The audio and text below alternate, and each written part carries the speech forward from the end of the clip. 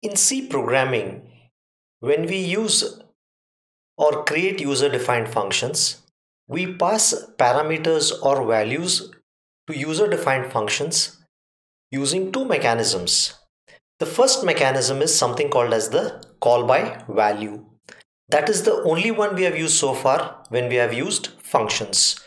So in this and the next session, I'll try to tell you what is call by value, which we have been doing it so far, and then what is call by address, which we shall be utilizing very heavily in future starting from now onwards.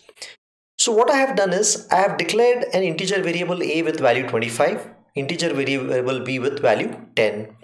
So this is how it looks. A 25 value, B 10. Let us say A is at address 100, B is at address 104. Now I have declared a function void add int comma int. In the sense, within main I can declare the prototype. It's perfectly fine. I can declare the prototype outside main or I can declare it within main. So what it's trying to tell me is add is a function which does not return any value and it accepts two parameters or values which happen to be integers. Now what I am doing in step 1 is, before I am calling this fellow add, okay, let's cover up this add. I am printing the values of a and b. So if I print the values of a and b at this point, it is simply going to print 25 and 10 since I have not done anything to a and b. Then I am calling this function add with a comma b. That means I am passing the value of 25 and 10 to this particular function add. So let us see what I am doing in add. In add, I have declared int a comma int b. Let me tell you one thing. This a and b is local to add. The a and b in main is not the same as a and b in add.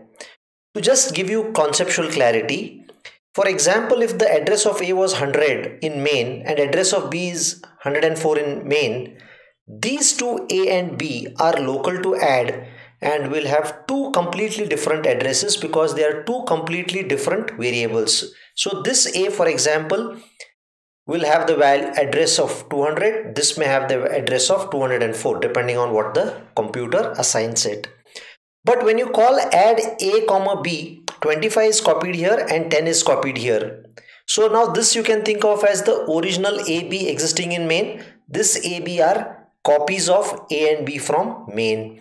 So if you destroy this, the original does not get affected. So here what I'm trying to do is I'm increasing the value of a by 10. I'm making it 35 and b by 10 making it 20. So when I print the value of a and b in add, it is going to print 35 and 20. Perfectly fine. But now if I go back to here, if I come back here, okay, after this add AB, I come back here. Now when I print a and b, it is not going to print 35 and 20 because this AB were local or only were visible within add. This AB was visible only within main. So this AB copy was sent here.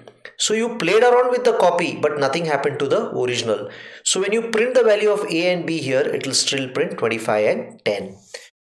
So my explanation should prove this output. First time I print AB, 25, 10.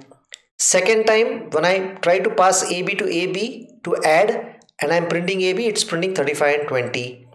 Then after the function call, when I'm printing A and B, it is not printing 35 and 20 because the original values have not been changed here because these are two different memory locations. So it still prints 25 and 10. So this is known as call by value. We'll now take a look at in the next video what is call by address and we'll try to differentiate between call by value and call by address.